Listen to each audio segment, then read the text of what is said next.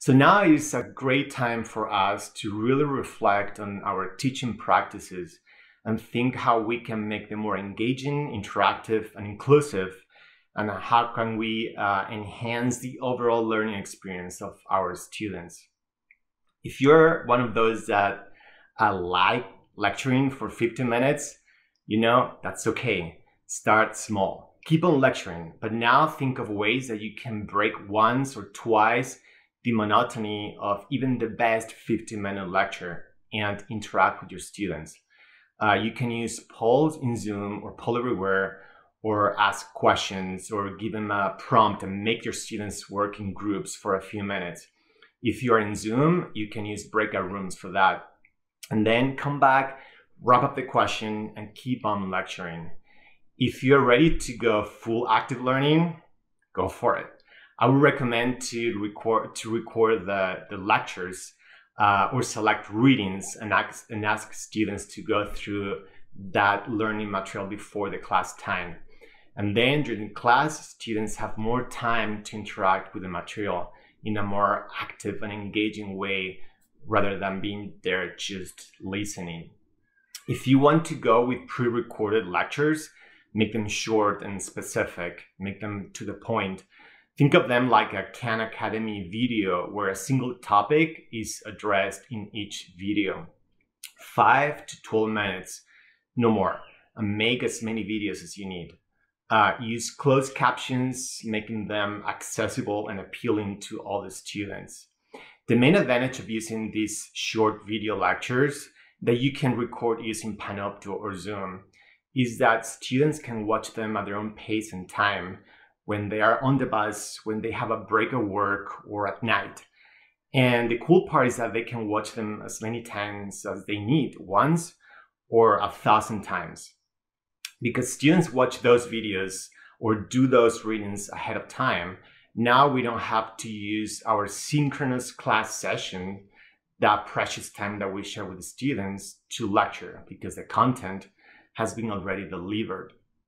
Now is when we ask our students to apply the information that they are dealing with that day. We can make them talk and think and challenge them. And it is when students talk to each other, when they are engaged in conversations, when they have to explain stuff to their peers and argue sometimes, that's when magic happens, and that is when students learn. And that's what we call evidence-based teaching of active learning. And there's tons of research indicating that active learning increases everyone's examination performance, decreases failure rates, and reduces the achievement gap between students from marginalized groups and other students. And we can do active learning online. How does this look like? Well, it depends on how many students you have. If you have TAs, what is your teaching style? What they must all have in common is there has to be an environment where students feel comfortable participating, where they are challenged, where they usually work in groups, and an environment where we as instructors can provide feedback. It is important to know that active learning is not black or white. It's not all or nothing. It can range from a single question or Zoom or poll everywhere to use an entire session having your students in breakout rooms working on a case study or a series of questions. And research suggests that even those small active learning interventions in your class, even the small ones, have a positive impact on students' learning and course performance. If you're looking for some ideas, I recently did a seminar for a pop-up series of the Center for Teaching and Learning, and it's available online. Feel free to explore it. I know these are hard times for everyone, for students, of course, but also for us.